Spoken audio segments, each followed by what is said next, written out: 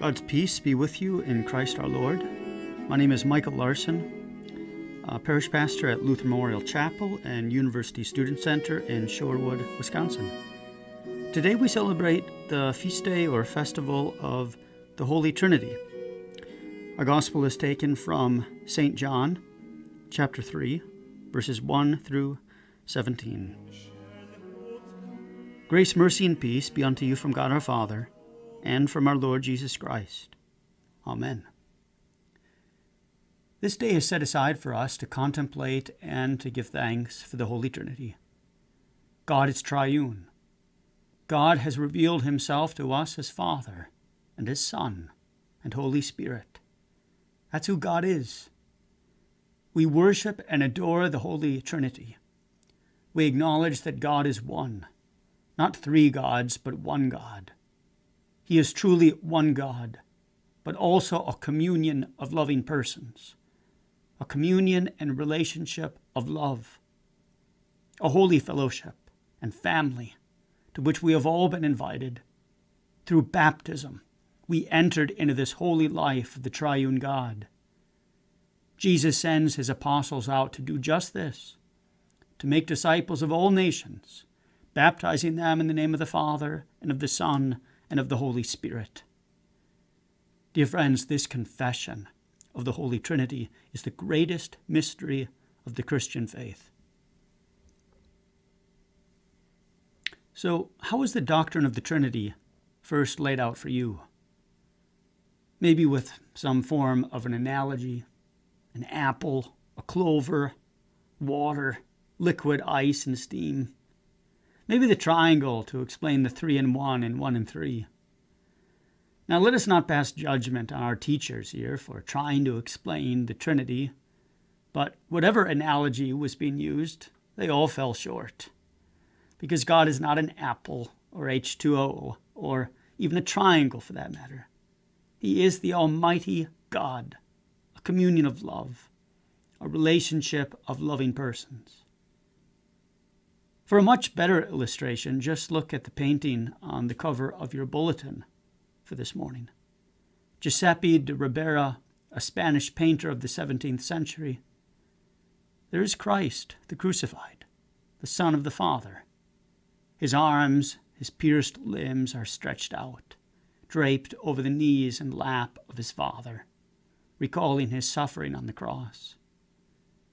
In this beautiful painting, the Father seems to be inviting us in, presenting his Son to us, a Son who, out of great love for his Father and for us also, was crucified for our salvation and raised for our justification. The Holy Spirit hovers over this merciful, forgiving Son of God, and the Spirit makes this love known to us. But best yet, to contemplate the Holy Trinity is not the eyes so much as it is the ears. In the Creed, we confess our faith in God as creator of the heavens and the earth, and of all things visible and invisible. And as Christians, we live and orient our whole lives toward realities not seen, living in the promises of God in the glorious age yet to come. On this feast of the Holy Trinity, the Church in her wisdom lays before us Isaiah, our first reading. It's a time when the words and promises of God come together with the eyes in an amazing vision. One thing important to understand is that the liturgy of the temple was a point of connection between the unseen world and the visible world, between heaven and earth. There was God's word, sacrifice and blood, and promises of the Lord. For Isaiah, in our reading today, earth dropped away, and heaven became visible. And Isaiah saw the Lord high and lifted up, and the train of his robe filling the temple. And above him the seraphim, 6-winged angels, covered their faces in humility before the Lord of all. And they sang, Holy, holy, holy is the Lord of hosts. Heaven and earth are full of thy glory. And the whole temple, its foundation shook at the voice of the heavenly seraphim, and the smoke and incense filled the whole place. Now, notice how Isaiah responds to coming into the presence of God. He doesn't say, wow, isn't this great? No way. Instead, it's woe is me, for I am lost. I am a man of unclean lips, and I dwell in the midst of a people of unclean lips. For my eyes have seen the King, the Lord of hosts. Isaiah thought he was dead meat in the presence of God. Woe is me! I'm sinful through and through. And how can I come into the presence of God? And you ought to know where he's coming from here. Because truth be told, there is nothing in your fallen flesh too, but sin and death. We are men and women and children of unclean lips. We have not lived as we should. We have not spoken as we ought. So how can you possibly expect to worship the Holy Trinity with body and soul? How can you dare reach out and take the holy body and precious blood of Christ, the Son of God, upon your unclean lips? How can you eat and drink the Lord himself with mouth and lips and tongue that have lied and cursed and gossiped and profaned the name of God? How can you possibly stand before God and ascend in heart and mind and soul unto the Lord your God in heaven? How shall you ever enter into God's kingdom and participate in the life of God? Well, dear friends, today I bring you good news from your Father who is in heaven. You cannot ascend to God or enter into his heaven, for he himself has come down to you. He has descended from the heart of his Father to you, to embrace you in love. Listen to the words of our Lord this morning. No one has ascended into heaven except he who descended from heaven, the Son of Man. And as Moses lifted up the serpent in the wilderness, so must the Son of Man be lifted up, that whoever believes in him may have eternal life. For God so loved the world, that he gave his only Son, that whoever believes in him should not perish, but have eternal life.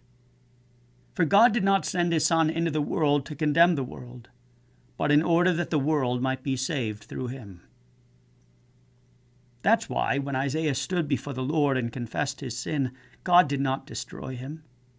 Instead, one of those seraphs, those winged angels, grabbed some tongs and flies over to the altar to pluck up a fiery burning coal and heads over to Isaiah to sear his lips. But this pain is not bad, but good, because the angel whispered to Isaiah, "Behold, this has touched your lips. Your guilt is taken away, and your sin atoned for." Dear friends, this is God's answer for your sin. For God so loved the world that he gave his only Son, that whoever believes in him should not perish but have eternal life. In Jesus you have the perfect image of the Father. Jesus says, "Whoever has seen me has seen the Father." You see, in Christ we see the Father's heart, unveiled in love. And this love is not some attribute or characteristic of God. Instead, the Apostle John in Holy Scripture simply writes that God is love. When Isaiah beheld the glory of the Lord, he cried out, "Woe is me!" For the sinner cannot stand in the presence of a holy God and live. But God the Father lifted up his Son Jesus for you on the cross, so that whoever believes in him should not perish but have eternal life. This eternal life of Christ is given to you by the Holy Spirit's good pleasure in baptism. Unless one is born again of water and of the Spirit, he cannot enter the kingdom of God. But praise be to him that you have entered into this gift of holy baptism. You've been born again with eyes to see and ears to hear, and the Spirit of God has called you to faith in the triune God of love. This morning, once again, God has sent a messenger, a pastor, to press the burning coal of absolution to your lips, to say, "In the stead and by the command of my Lord Jesus Christ, I forgive you all of your sins, in the name of the Father and of the Son and of the Holy Spirit." Those fiery words of absolution make you worthy to come into the presence of God and receive upon your lips the living body and blood of Christ, who loves you. The seraphim and angels whisper also in your ears, saying, "Your guilt is taken away, and your sin atoned for."